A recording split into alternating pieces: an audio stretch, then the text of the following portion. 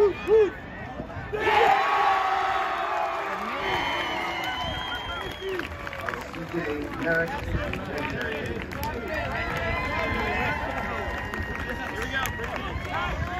guys, I'm Taylor Walls of Shore Sports ND, and today I'm here with Coach Woolley from Kent Island. They just won the state championship. Now, Coach, how do you feel right now in this moment? I can't tell you. Come on, now I'm so daggone excited.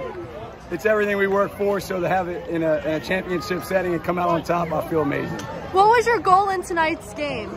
Kill transition as best we could, get into settled 6-on-6 offense, really get into a rhythm, hit our shots, and come out on top.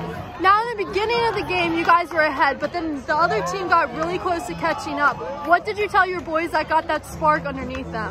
No quit. We got to keep working. There's nothing about this that's going to stop right now. We've got to go 4 quarters full as best we can, and they know this, all right? So it's like a 4 quarters, 48 minutes, all-out effort.